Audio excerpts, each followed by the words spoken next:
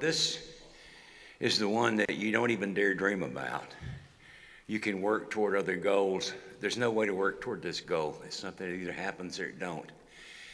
And I can't think of a bigger honor to be given to anybody who loves country music, any country music artist, than this. And to think that I will be represented in that same manner and on these same walls is a very humbling thought indeed.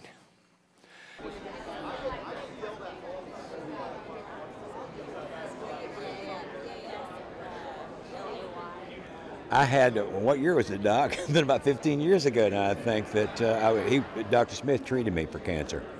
And I have been cancer-free that whole time. So yes, it's very, very special to me. Very special. Start, please, right here.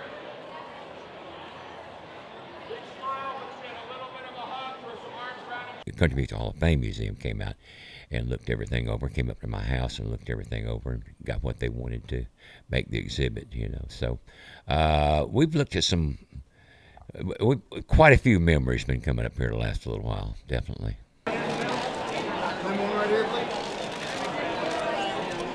Over here. Right here, Randy.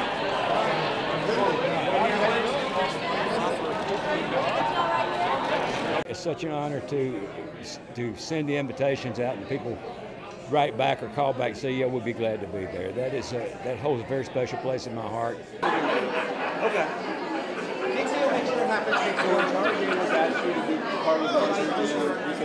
No doubt, no question. Well, there's a bunch of veterans that have lost limbs and lost parts of their body and lost years of their lives and have lost dreams that we owe something to.